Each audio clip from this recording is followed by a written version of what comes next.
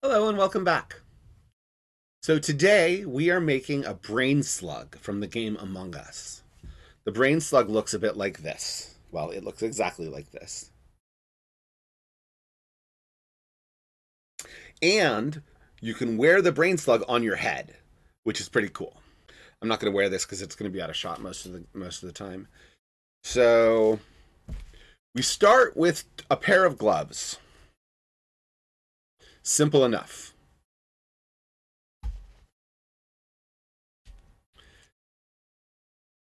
The first step is to turn the gloves inside out.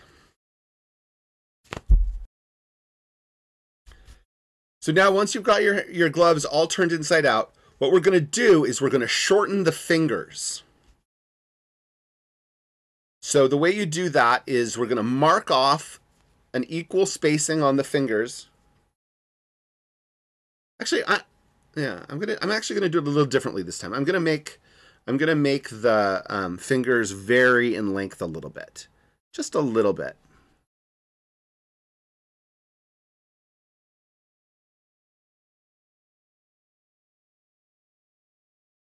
All right. And just so you know, if you're interested in picking up a kit, if you don't know how to get, you don't know an easy way to find gloves or that sort of thing, you can go to my website, gardnering.com, and I'm selling these kits.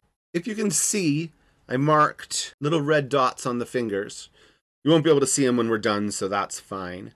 And so what I'm going to do is I'm going to shorten the fingers of each glove, or I'm going to shorten each of the fingers down to the mark.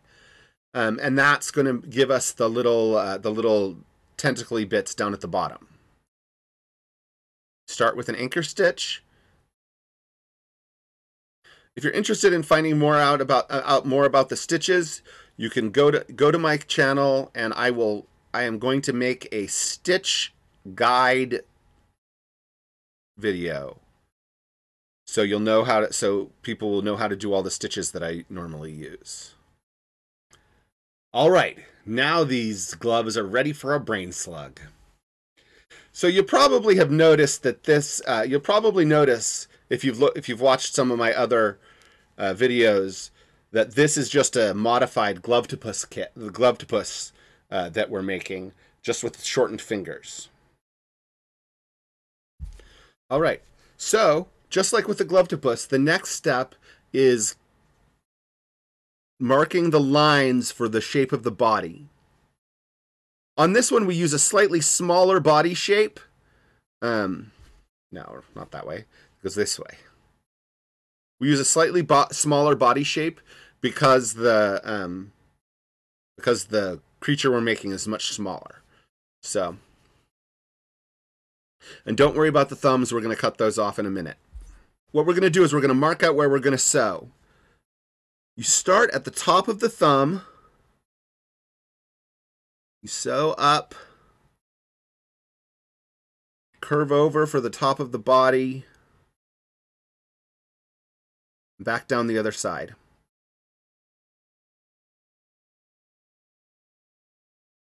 Now these aren't supposed to be exact stitches. You're not supposed to put a stitch on every dot. It's just the way it turned out. So this just shows you where to sew. Oh, also you leave a gap in the top.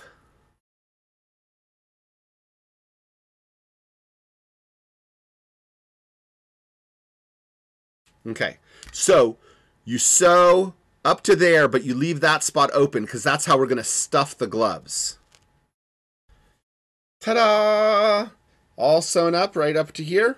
Perfect. You stuff each of the fingers. Now we're going to stuff the brain slug as much as you can.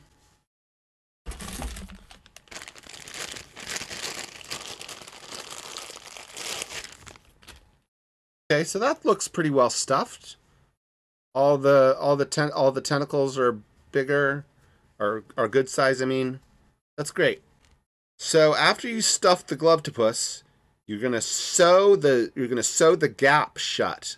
The gap we use to stuff the brain slug. So now the next step is we cut off this area up here. Kind of close to the stitches, but not too close, at least 1/4 of an inch away, I think.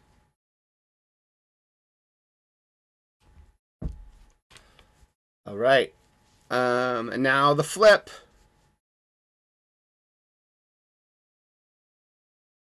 That is a great brain slug. I am super impressed.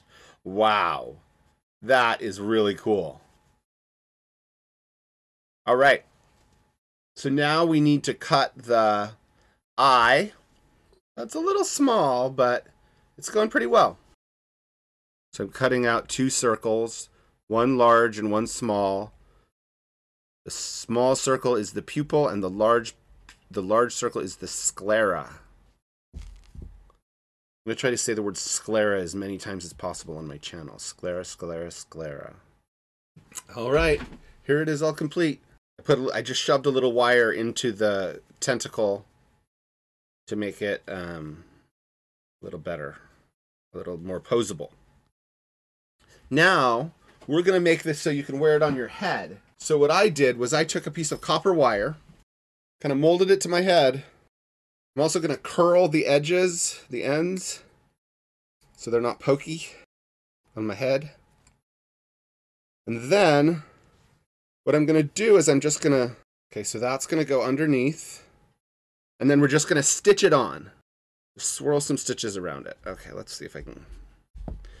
It's a little shorter. I think I made the tentacle a little too long. There we go. Let's see if we can put it in this one too. This is our brain slug. It's pretty cute. I think it turned out really well. And it's a very easy modification to the standard Glove-to-Puss